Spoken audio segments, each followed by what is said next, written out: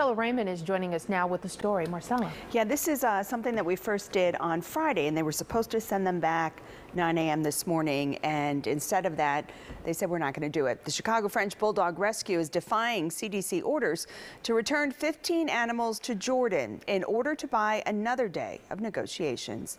The animals were found in cages, malnourished and sitting in urine and feces. They had been in a warehouse at O'Hare for 4 days after arriving from a Jordanian air flight. The CDC says their paperwork was fraudulent. An employee at O'Hare called the Chicago police, who called animal rescue organizations to care for them.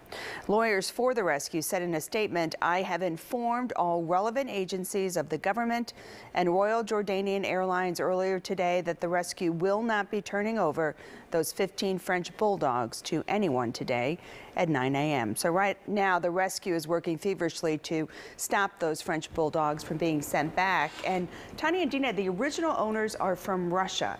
And not only is the rescue concerned about the animals surviving the flight and what will happen to them, but also that they might be euthanized when they get there.